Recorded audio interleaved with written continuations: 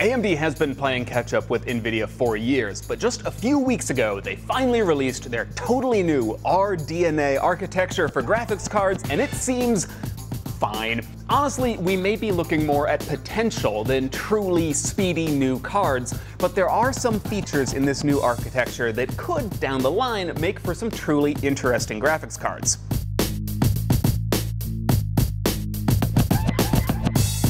Welcome to Upscaled, our show where we look at the parts that make things fast. We previously took a look at AMD's new processor architecture, Zen 2, and a few of you wanted us to follow up with RDNA, their new graphics card architecture. So here we are. We're going to take a look at what's new in the hardware, new graphics technology, and yes, what is up with ray tracing. There are a few terms floating around here, so let's define them. AMD's previous graphics cards were all part of the Graphics Core Next, or GCN family, which first launched in 2012. GCN has formed the basis for all of AMD's graphics products since then, and crucially, it's also been the backbone of the graphics processing in the PlayStation, the Xbox, and for the past few years, all of Apple's computers. So GCN has been around for 7 years, but it hasn't stayed the same. There have been 5 revisions, all adding new functionality and ending with Vega, a pretty major redesign that launched in 2017 and has formed AMD's flagship top-line card since then. The new architecture that just launched is called RDNA, and the first cards that launched based on it are codenamed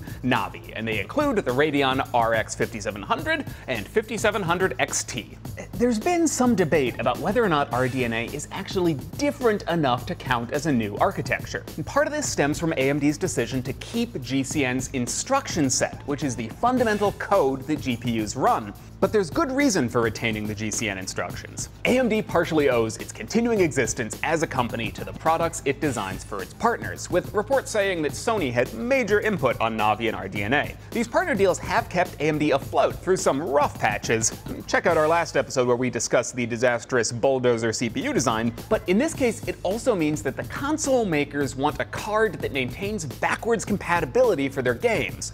So RDNA needs to be different enough to be faster and better, but keep enough of GCN's features to be able to run software designed for those cards without major issues. One of the easiest ways to do that was to retain the instruction set. But this isn't as big a setback as it might seem. Instruction sets can easily be updated with new commands to take advantage of new hardware and vice versa without discarding the previous command's older software needed to run. It's like how adding a new word like selfie to the dictionary doesn't mean we have to throw out churl or solace, even though we may use them less. Heck, the x86 instruction set that AMD and Intel CPUs use was first written in 1978, but it's been patched and updated dozens of times, and no one would claim that AMD's new Zen 2 is the same architecture as a Pentium 1 from 1993. AMD has also been pretty clever about introducing new hardware capabilities in a way that won't break the link to the past. And the biggest of these changes has to do with the Wavefront.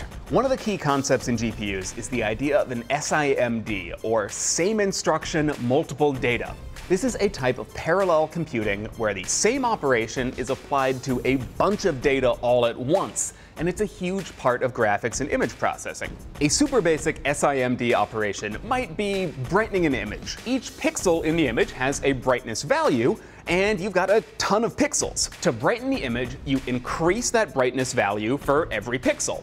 So there's one instruction, say adding 25 to the brightness, and you're applying it to multiple data points, every pixel in an image. So in an SIMD architecture, this can all be done in one step. Same instruction, multiple data. Rotation, sharpening, blur, and a host of other image processes take advantage of this SIMD design, and it's part of what allows a GPU to churn out 60 frames per second. Even when you can't run an instruction across a whole frame, but only a little chunk of it, splitting up the frame into thousands of batches of instructions still saves a heck of a lot of time over individually processing every one of the over 8 million pixels that goes into a 4K frame.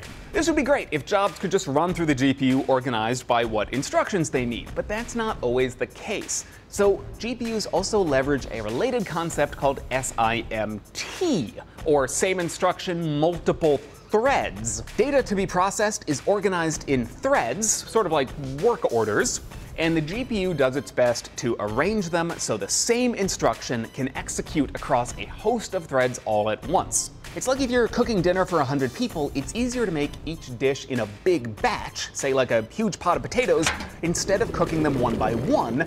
And as long as everyone ends up with a meal, the order you cook the different dishes in doesn't really matter. In GCN, threads, those work orders, were grouped into clusters of 64 called a wave. Side note, NVIDIA does the same thing, calls it a warp. A scheduler would do its best to bundle together jobs that needed the same instruction into a full group of 64, which would then be sent to an SIMD that would process it. GCN's SIMDs could process 16 threads at a time, so over 4 ticks of the graphics processor, it would work its way through the 64 threads of the wave and be ready for a new set of 64 when it was done. The problem is that this arrangement always executed in lockstep. First, the scheduler might send a full 64 threads to process, which would take 4 cycles, but then the next pass it might only have a single thread that needs work, and that would take 4 cycles too. With everything working perfectly, GCN could keep a lot of data flowing, but any hiccup, which are really pretty inevitable, would lead to a lot of wasted time. Where a lot of computing these days is about processing bigger and bigger chunks of data at once, RDNA actually reduces that wavefront to only 32 threads, but it also increases the SIMD to 32 lanes, which means that while complex jobs that GCN could have handled in one chunk might need to be split in half, RDNA is more likely to run at full capacity more of the time, and it can process a full 32-thread wave every cycle.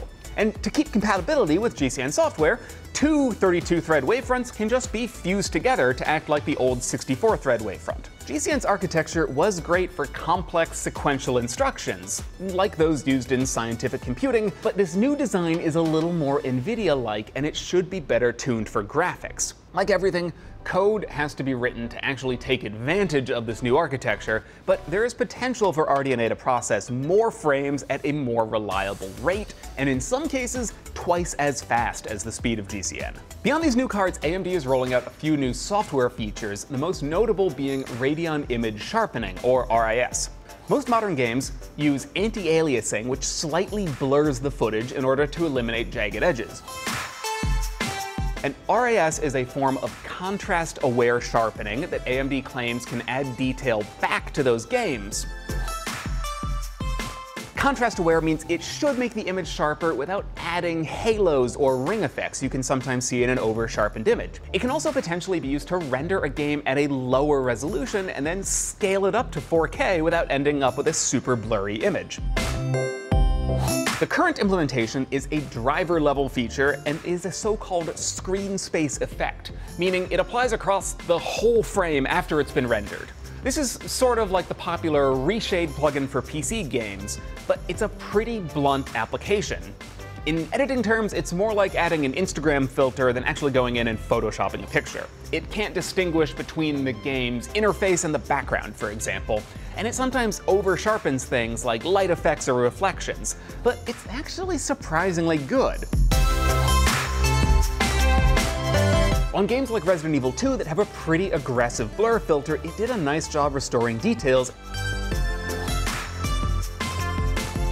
and it made fine lines and textures pop in Wolfenstein 2.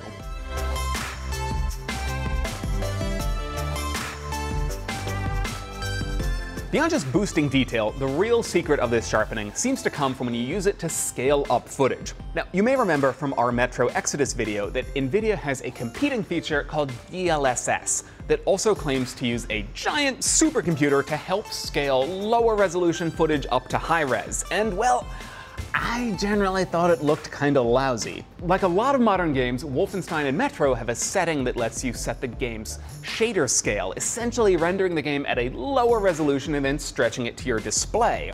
And in our tests with Radeon image sharpening with both, there seemed to be a sweet spot around 75% where the image sharpening made it look nearly as good as full res, and with a big boost in frame rates. Even at 75%, the edges of some objects were slightly rougher, and below 75%, jagged edges and blurred textures just became way too noticeable, but Radeon image sharpening could add an impressive amount of detail.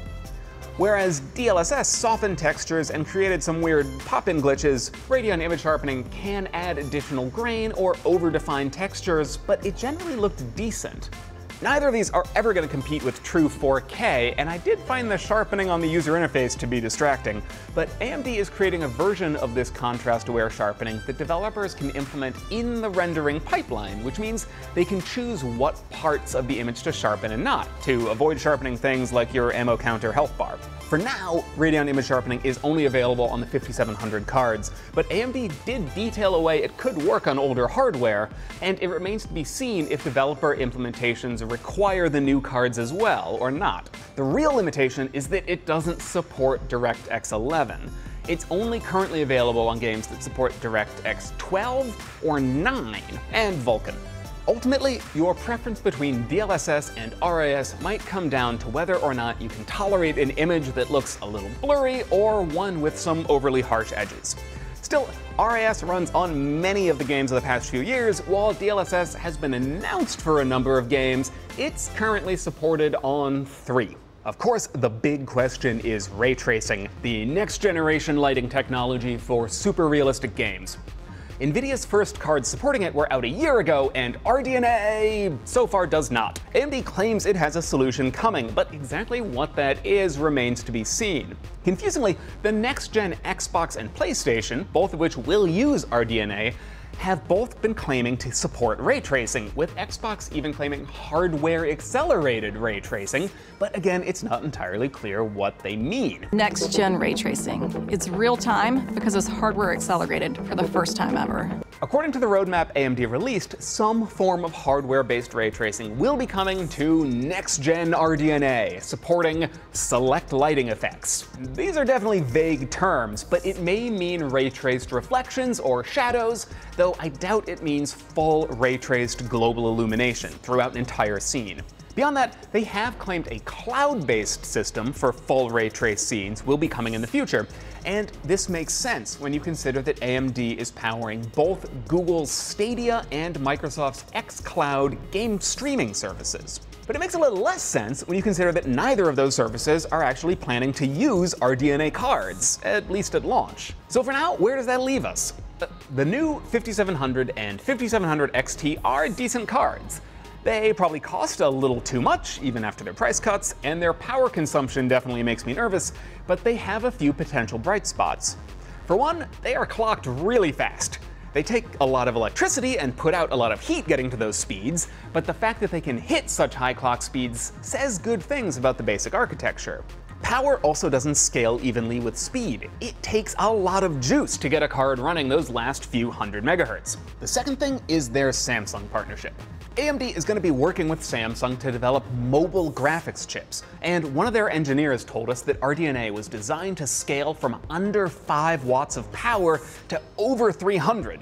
So there may be an efficiency sweet spot somewhere below the 225 watts that the 5700 XT runs at. That same engineer also told us that RDNA has a lot of design flexibility. GCN couldn't go past 64 compute units, which are the basic processing cores of a GPU, without a major redesign, and it stayed around that limit for years. RDNA has no such limitations. The 5700 XT has 40 compute units, so there is definitely room to grow. Finally, die size. The physical GPU that the 5700 series is using is only 251 millimeters square. NVIDIA's competing 2070 Super card is faster, but it has a 545 millimeter squared chip. Now, I am still distressed that even at 251 millimeters, the 5700 XT is drawing those 225 watts, and it is still slower than the 2070 Super at 175 watts. But it makes me wonder if there isn't a larger die, slower clocked version of RDNA out there somewhere that could be a serious competitor. The worry, though, is that now NVIDIA is a generation behind in fabrication technology, and once they decide to catch up, there just may be no competition at all. Let us know what you think. Have you picked up a 5700 card, or are you waiting for a future release? Do you think these are still a little too expensive, and would they be worth it to you maybe for $50 less? Let us know what you think, and any future topics you want us to cover. And be sure to hit subscribe. We have a lot more bits of tech to talk about coming up soon.